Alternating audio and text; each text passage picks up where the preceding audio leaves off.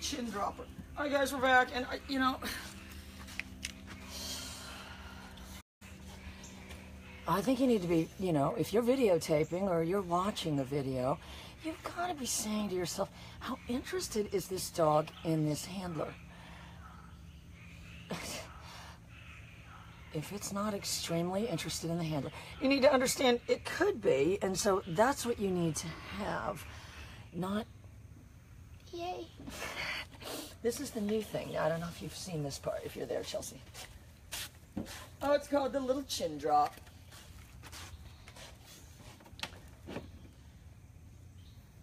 His little chin's gonna drop. Hello, Naeem. I want you to type out your question. I'll do a video to show you if you still don't have the one retrieving. I've got that one little bird dog here. Yay. Yay. And I want you to understand that doesn't mark the behavior of the dog as much as it marks the behavior of the handler. If he does it again, if you said, what do you need to do, make it small. Now he's going to really get comfortable now. And it's time for his morning nap. Let me see if I can get him to put his chin down. Oh, no, he's ready to dance. Okay, let's dance. He mistook that for let's dance. So you do need to work on the dog's orientation to the handler. And if you said we don't pay any specificity, you're doing it wrong. You are doing it wrong. The dog, if this dog, it's got to be like dancing, you guys, or it isn't going to work.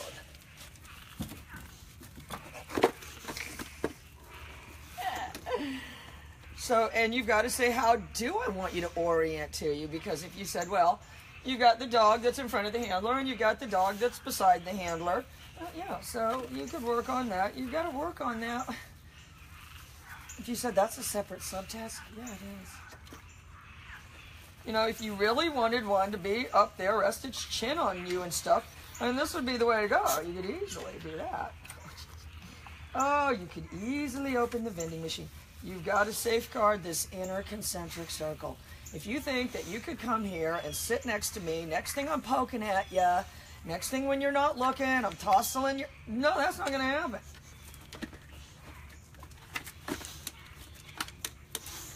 If you sit around, step! I don't even know how to dance. He's the dancer of this team. He is the dancer. All right, so now we're going to go this way, and I want you to look at the tail. But they do.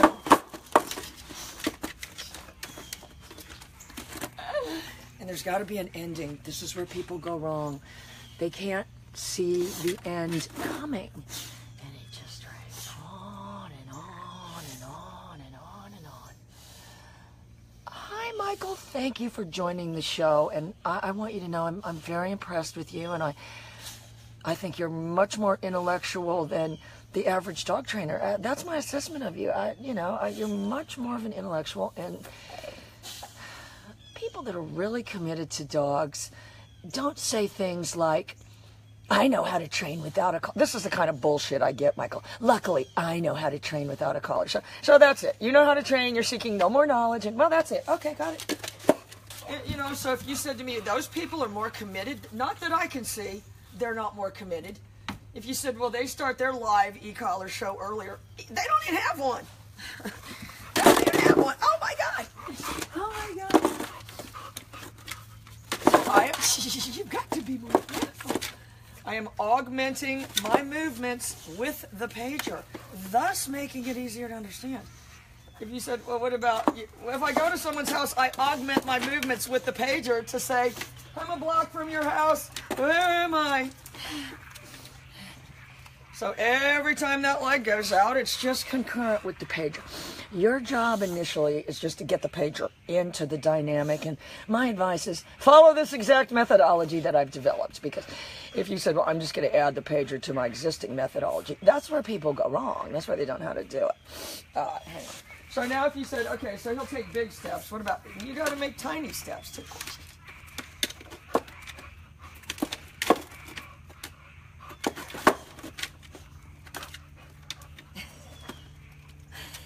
So, under the pretense that dogs model your behavior, get as much of that going on as you can.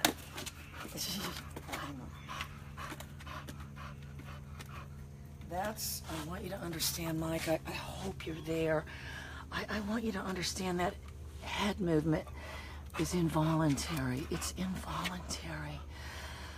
That's how enamored this dog is of all my movements. Because it believes it's saying something. It may not always know what it's saying, but it's trying to figure out. He's trying to figure out. If you say go fast. And then there's got to be a very specific end, though. And if you said, well, why aren't you saying anything? I figured out words don't matter. If you said, I don't like the way he moves. Bulldogs don't even move that way. Look at him. No, he's a monster. He's my little monster. He's doing all that of his own accord, though. If you said you taught him to go up there. No, I didn't. I rewarded him for going up there. But I never taught him to go up there. He did it on his own. All right, so our new thing... hang on, let me turn this hose off. Yeah, because now I have to realize it's running all the salt out of my stupid softener. Hang on.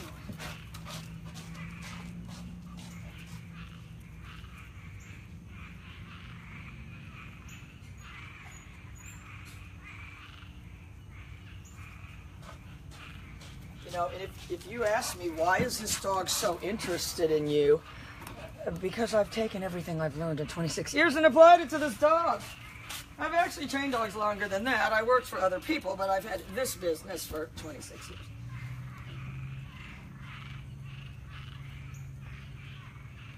So it took me 3 months to get it down on this dog. But now it's never going to go away, and that is your job. If you're training dogs for people, your job is not to run it through some little repertoire to show these people it's trained. It's to install permanent behaviors that aren't going to go away. So if you said, if I came there and sat down, yeah, you could assume the role of the handler with this dog because I've set up so many things. I've set the scene so clearly. The handler's got a pager, the handler's sitting down, the handler's walking, the handler's saying yay. The handler has very specific movements. And this is what you guys have to be more in control of your body, you know. I mean, going over there is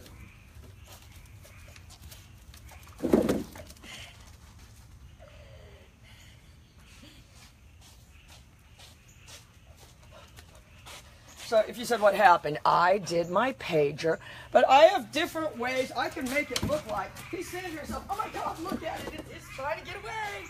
You know, I'm controlling my upper body. I can make it look like I'm going fast.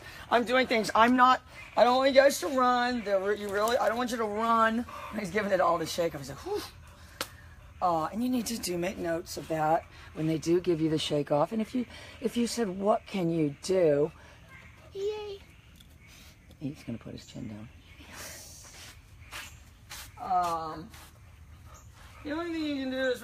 hang on, guys. Let me grab more treats and grab my dumbbells. The only thing you can do is make a note of it and understand that at some later point, it may come back to haunt you. And if you said, what do you mean? Oh, later, when you needed to do something, it made... You know, I would not say, I can't believe he didn't do it. I would say, that was foreseeable based on his shake-offs. But you can't take it personally in an older dog. It's a struggle to get the collar on. I'm sure you can see how he's just a big... He's like that thing on Ghostbusters, that it thing that just flops around with no form. All right, hang on.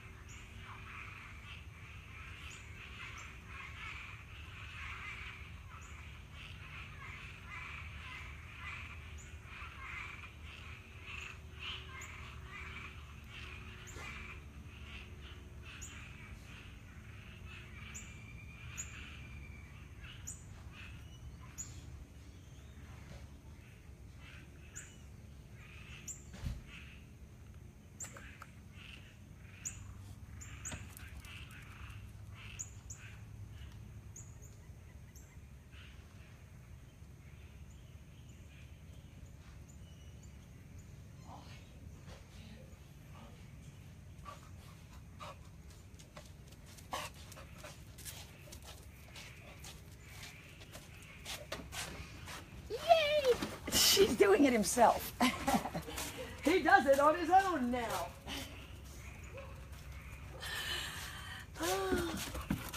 But if you said you're looking at a dog that's, you know, was obviously a good candidate for training and that, you know, clearly had a lot of attractive, the thing was this close to being put to sleep.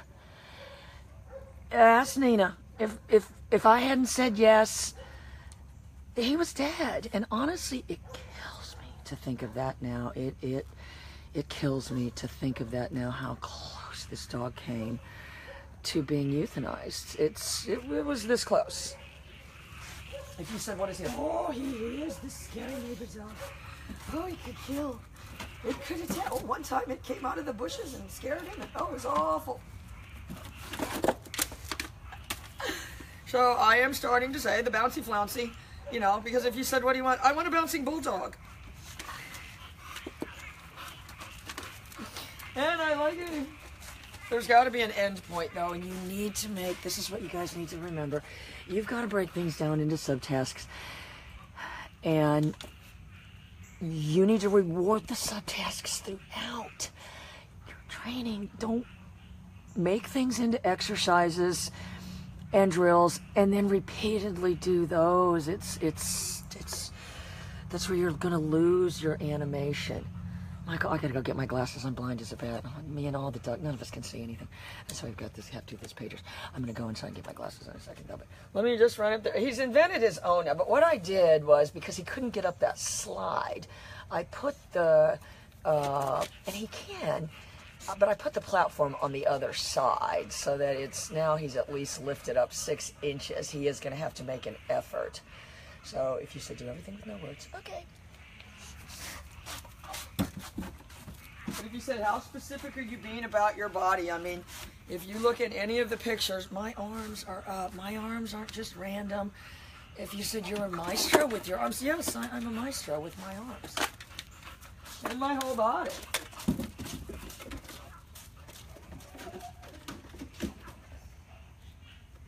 All right, so he's going to have to jump to get up there. Let me spin him around. Let me give him a big... So if you said, what are you jockeying this thing, click, click, click, click, click. Once you get a feel of it, and once you're super synced in with the dog, I'm understanding now you can even bump it and make their feet go fancy. Yeah, that's a little farther into it, but he's looking for a cue. The cue is going to be, first the handler looks. It's pretty obvious. He's saying to himself, where this thing's going. It's so obvious. Anyone could figure it out. All right, so he's going to have to make a big jump. He's not in shape for that kind of thing yet. We're going to build him up slowly. Very, very slowly. And it wouldn't be hard to get him if you said you couldn't get him doing, you know, like those positions like they do with the Malinois. I think I could. I think I could, because he's very fluid. He's very fluid. He'll move.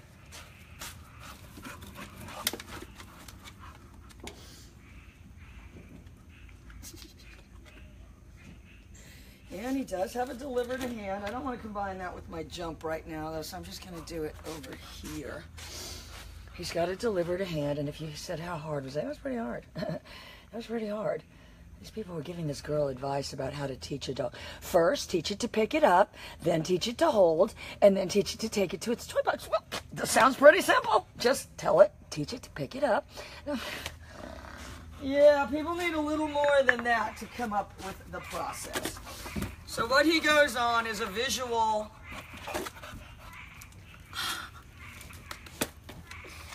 The excitement has to be contained within the handler. Now, if you said send him back over there with the pager, it's going to take a second. Wait. It's what we call the delayed reaction handling. You give the signal, and then some later point, the dog does it. I do see where I could teach him to handle from here, though. If you said, oh, well, put him that way, put him on that side.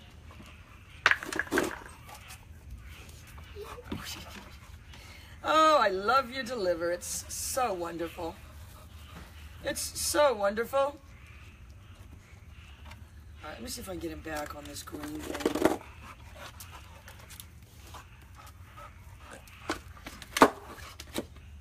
Oh, your deliver is the most perfect deliver of any bulldog. Oh, he's got the world's best bulldog deliver. I'm willing to bet on that.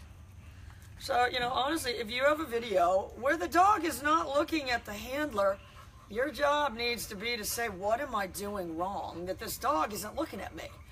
You know, your job is to be the most fascinating person. These dogs have met all kind of people. You know, if you said, well, they're just looking for head rubs, well, anybody can do that.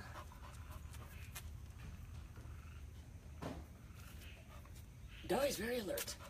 Anyway, he's got to get his bath today. Oh, he's got to get his bath because he smells like a billy goat. So I do the double blink thing too. If you said, how do you really get him looking at you?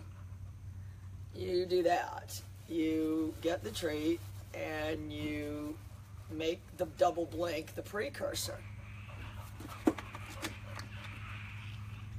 Oh, they'll look dead into your eyes. Anyway, I think you guys get the idea, and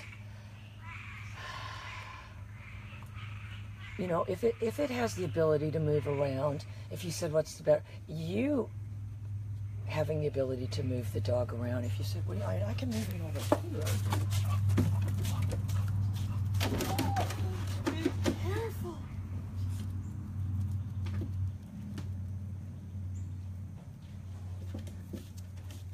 Oh, I saw that coming.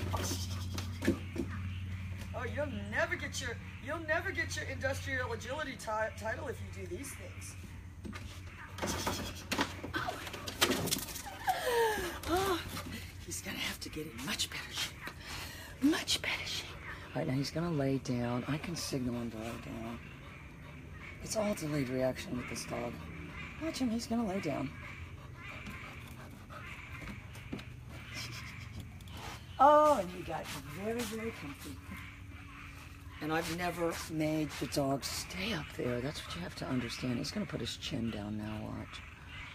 As long as this dog doesn't bark. He's not gonna be able to help himself.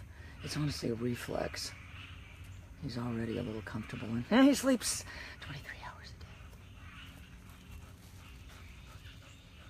What he's saying to himself, there is something from here more that I can do. He's saying, well, he's trying to think what it is, but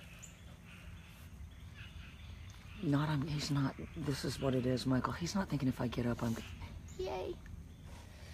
He was not saying if I get up, I'm going to get corrected. He said there's actually more than this.